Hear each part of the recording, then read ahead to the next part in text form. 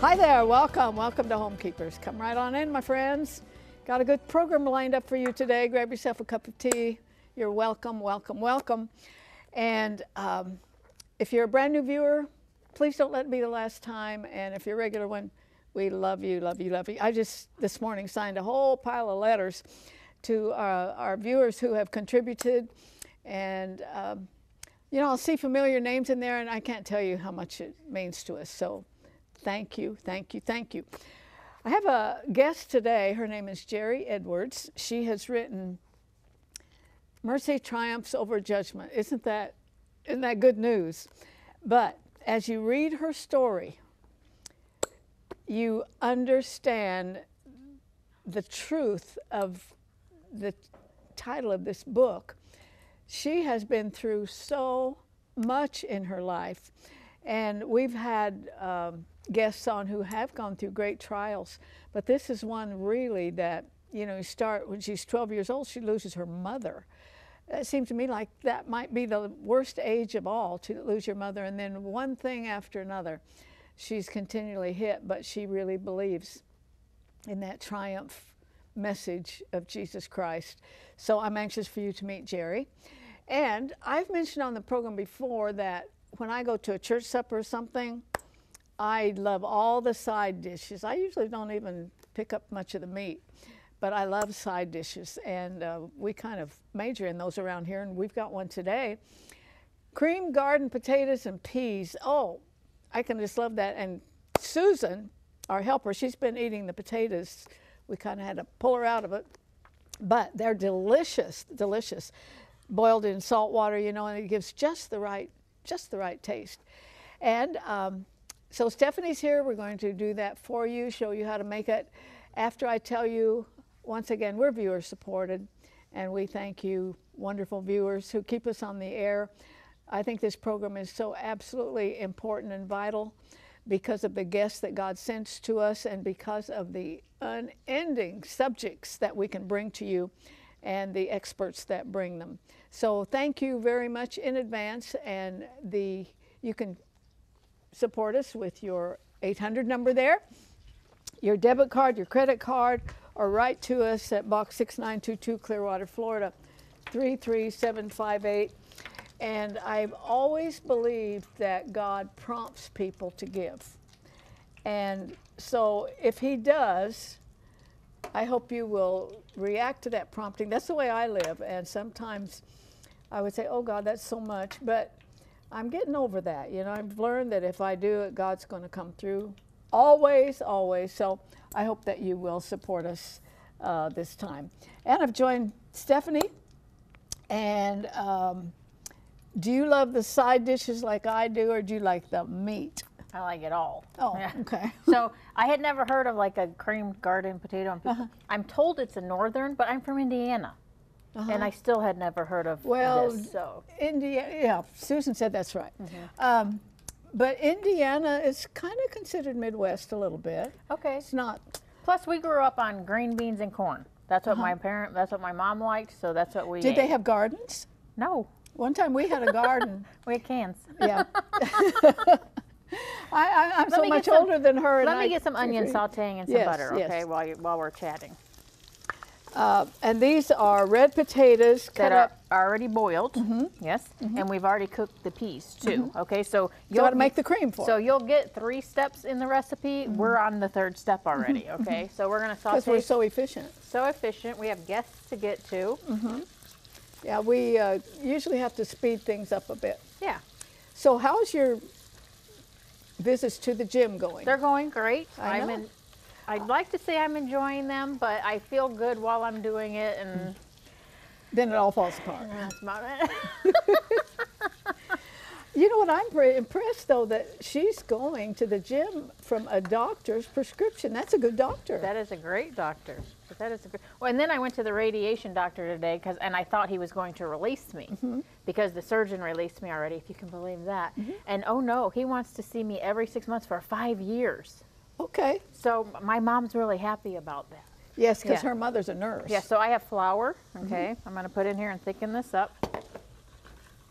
I still will see the oncologist for 10 years, but the radiation doctor said, you know, he's, you know, oncologist is more about the medication and everything, and not so much everything else. So he wants to see me every 6 months so he can see me and make sure. And so yes, and Stephanie, I wonder how many of our viewers out there really relate to all of this. There's so much breast cancer, and we are so thrilled that she has come through very victoriously. So, like, it's ridiculous, really.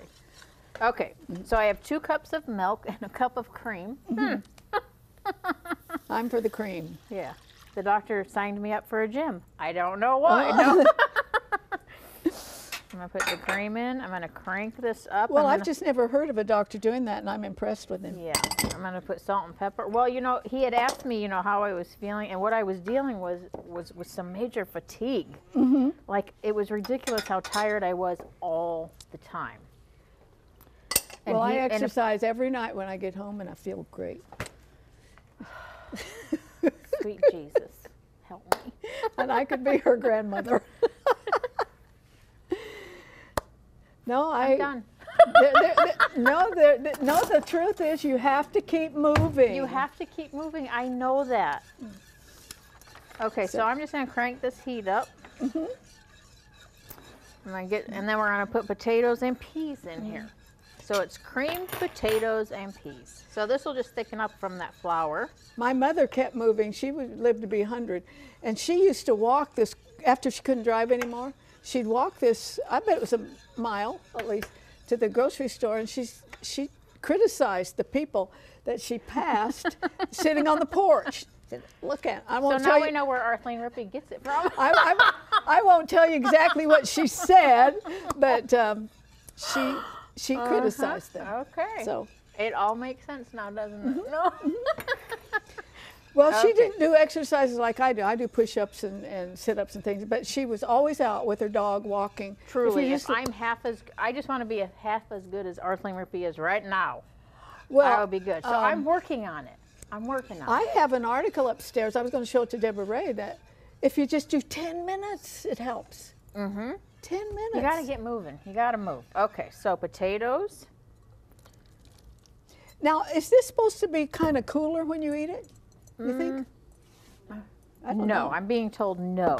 No. Okay. So let's just. Oh, that's my kind of food right there. Love it. I'm just smiling through it. Just smiling. It could probably use a little more salt and pepper is my guess, so you're going to let me know, okay? Get this But we're going to run out of time, so okay, here. I want to taste it. Yes, here you go. There you go. It needs to cook a little bit longer. Yeah, too. I know. It'll I love thicken it. up more. Does it need more salt and pepper? Yes. Yes, I thought so. A bit more, and the peas need to cook a little more. That's my kind of food right Speed there. cooking, so slow it down. If that's your kind of food, you can have the recipe for nothing. Information's coming up on your screen, and we'll get it right out to you. No charge, and email's the best way to get it, but that's really looking pretty. It's really looking good. So I hope if you want this, you'll get it, and that I want you to meet my guest, Gerri Edwards, an amazing, amazing story, also an amazing story of God's grace and faithfulness. Stay with us. If you would like a copy of today's recipe, you may receive it by contacting us through social media as listed on the screen. When requesting a copy through the mail, be sure to include a self-addressed stamped envelope. Thank you, and please know we always appreciate hearing from our viewers.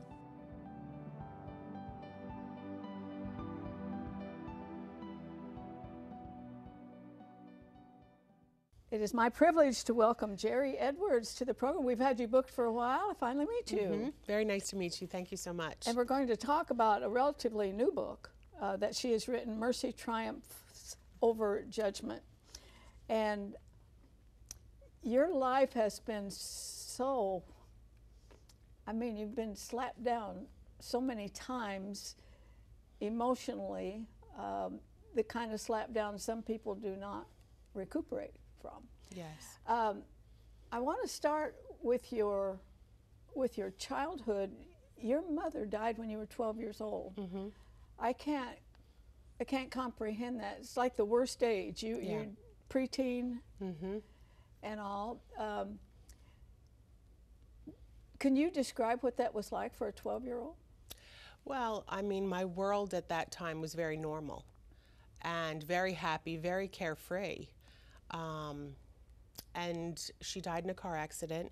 We would travel to Myrtle Beach for Easter, and coming back, we were in a terrible car accident and she was killed instantly. So it was one moment she was here and life was, and then one moment she was gone.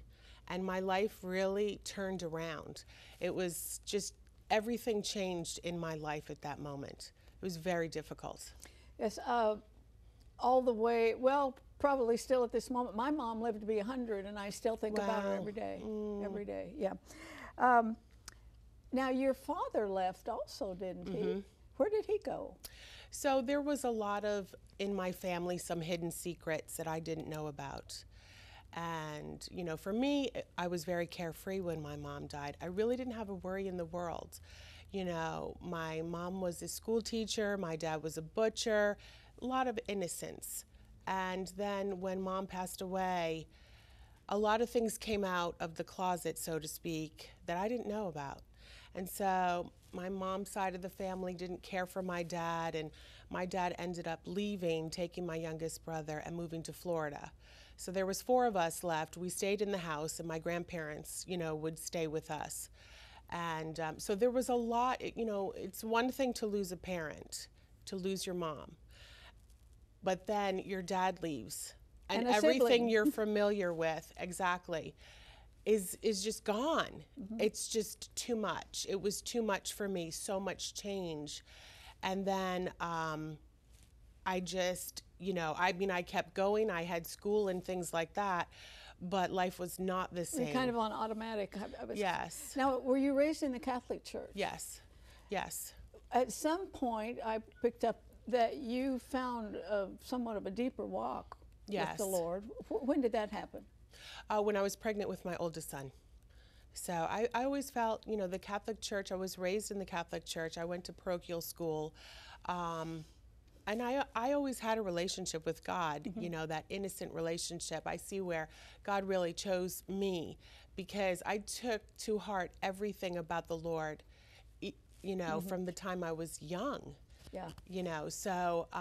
That's interesting. Some kids do that Yes. at a young age. Yes. I mean, I would pray. I would talk to God. In my house growing up, we had a window pane. And I mean, I had many conversations with God as a child. You know, he was kind of like my invisible friend, you know. I think he probably heard you. Now, you got married. Was it a good marriage? It was. I mean, we were both very broken people. But we were both, you know, my husband, he helped me come to know the Lord in a deeper way. And when I was pregnant with Ryan, I gave my heart to the Lord completely. I think going through so much loss and brokenness, the loss of my mom, the loss of my dad, you know, just childhood struggles, moving constantly. In high school, I moved 3 times. I was going to have to move a 4th time. There was just so much change in my life. And all I really wanted was some kind of stability, you know. So Your first child, Ryan, it turned out that he was gay. At what point did you learn that? well, you know, when Ryan was little, very, very little, he liked playing with girls. He liked playing with Barbies. He liked playing with My Little Pony. And I'm talking about when he was 2 years old. This wasn't something that was put into him. He just liked playing with the girls. He was much more accepted by girls. He was not a hardcore boy that wanted to go out and conquer the world. You know, he was very sensitive. And so that's just the way he was. Was there a gradual awareness on your part, and when you really faced it? I have a boy in this lifestyle. What was that like? It was difficult. It was indisputable. I think that as parents, we have expectations of our children, of our lives. I have expectations of my life and what I thought it would be. And I have expectations of what my children's life was going to be. And the most thing, the thing that we want the most for our kids is to be happy. We just want our kids to be happy, and full, and know who they are and complete in the Lord. And I think, for Ryan, I may have put a lot of expectations to think that this is the way you're supposed to be, but he wasn't that way. And so I had to kind of change gears with him. He wasn't your typical boy. He didn't want to play sports. It wasn't his thing. So I had to find something that he liked to do and he was good at. Now, was Matthew the second child? Matthew was the second child. How much difference in their ages? They're 18 months apart. And I'm assuming he was completely different. He was complete boy, complete run in the mud, complete, loved sports and was very good at sports. Everything Matthew did, he excelled. He played basketball, he played baseball, he did everything and he was good at it. And then you had a daughter? Yes, Rebecca. So with the three of them, and you had already had a lot of turbulence in your life, and Ryan's life was full of turbulence. He made great effort, and then he'd fall back, and then Yes. drugs. Yes. Drugs find their way, don't they? To I think hurting broken people. Yes. I think the most difficult thing for Ryan, Ryan always wanted to protect me. Ryan didn't want to ever hurt me. He didn't want me to know all the things that he was going through, all the bullying that went on in school, the way he was made fun of. And not just school, at church as well. Kids are kids. It's human nature. So his brother knew, and his brother Matthew often defended him, which Ryan really didn't like because Ryan felt almost resentful for that. Like, this is who I am. You don't have to protect me. You're my younger brother. So we had that struggle in our house, although those two were inseparable. They were brothers and they loved each other without a question. That is, that's that mystery of the family, isn't it? It is. Yes. Then Matthew got into some problems. Yes. And had a jail sentence. Because I'm enumerating this. Your mom died, your dad left, you have a real heartbreak with Right. Ryan, and you have a boy who is wayward, gone into prison. These are big ones. Yes. They're not They're the not little little. irritations of life. No. Like 3 strikes and you're out, and we've got 4 Yes. right now, Right. and we haven't finished. So Right, exactly. the thing I noticed about your book, if you just join me, I'm talking to Gerri Edwards, and she has written Mercy Triumphs Over Judgment. And what I picked up on this, going through your book, was you get hit, and then you say, God was there, he validated me, and then you get knocked again, and there's the human side, but then there's a part where you know that God has caused you to triumph. Yeah. That's I amazing. think the biggest thing is that when you go through the storms of life, and I have been through major storms, not just one storm, but a rippling effect of storms, wave after wave after wave, loss, addiction. One child was in jail for 2 years. When you go through that, I sit there and my faith tells me I become relentless. God, what are you doing? What purpose do you have in this? Because you know the beginning from the end. You know it, and you knew this was going to happen. It's not what I wanted. I didn't have a choice, but it happened. What do I do? What do I do? And I think during this time, especially with Ryan, writing the book, it was very healing. But I really had to surrender. I had to come to a place of complete surrender, surrendering all my dreams, all my expectations of my life and my children's. That is so rich. I can't tell you how. And the only rich. way you can get peace is to truly surrender to Christ, because it's about Him. It's not about me. That's what's so amazing about this book, because you get knocked down, and then it's full of scripture. is full of things that are going to encourage you, and then you get slapped again, and then here comes Jesus. Now, Ryan died. Was it from a drug? It was. A drug It was overdose? an accidental overdose That of is heroin. the epitome of sorrow, I would think, Yes. to lose a child. I mean, that's where I might get emotional. That's okay. That's okay. The whole. I mean, that day, I think the biggest thing there is that leading up to that day, we had just spent Mother's Day together. And it was the first time we had Mother's Day together that Ryan and Matthew was out of jail. You kind of have a family reunion. So it was there. our first Mother's Day, our first family gathering in 3 years. And so we had such a joyful time. And see, I know God gave me that. Yeah, I was going to say, looking back, that was a And gift. the thing was, we were on a place of restoration and healing. And so when you think about the word restoration, you know, my interpretation of restoration is, you know, they're going to be okay. It's going to be okay. We're going to get it together and life's going to be good. But God's interpretation of restoration was to bring him home, to let him go home. You kind of leave me speechless, because I think most mothers would agree that of all the hits you can take in life, to take a child would be far and above worse than anything else you could take. But your book ends on a very high note, that you say it really pays to trust the Lord. Yes. Even when you're down and you can't stop the tears. And did you sense a real special comfort from the Lord after this big one?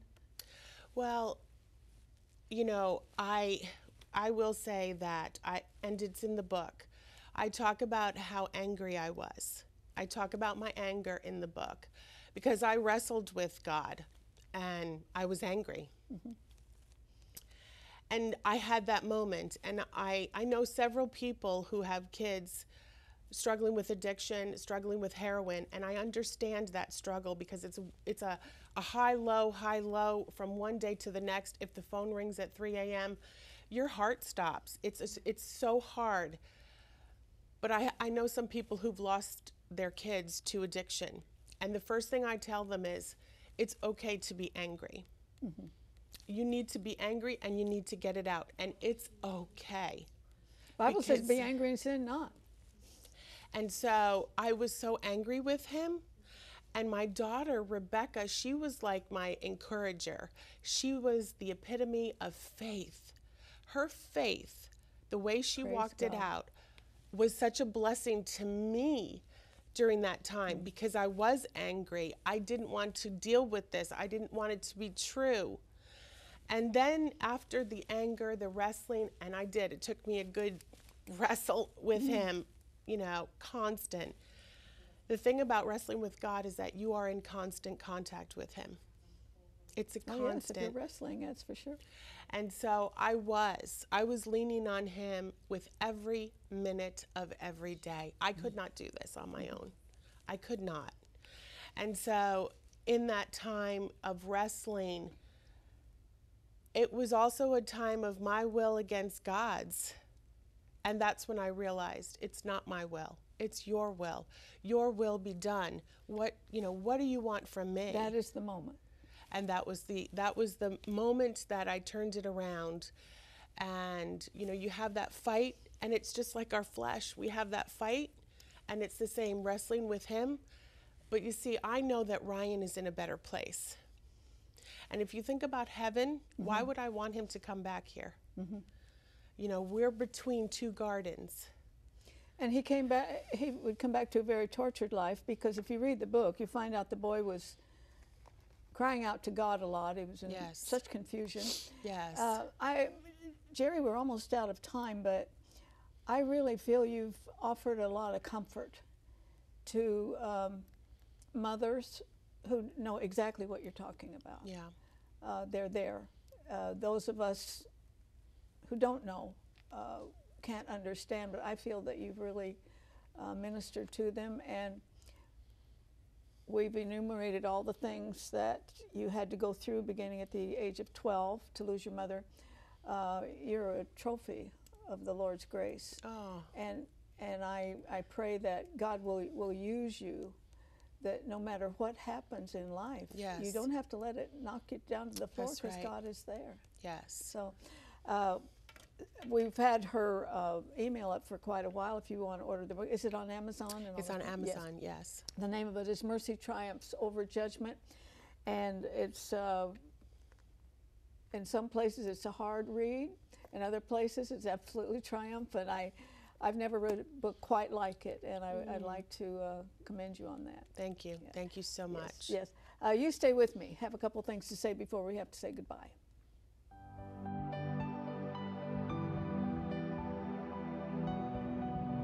Arthelene would like you to keep the following information handy. You may contact Homekeepers by writing to Homekeepers, P.O. Box 6922, Clearwater, Florida 33758, or go to www.rippy.org. Remember, we always enjoy hearing from our viewers, and we thank you for your support.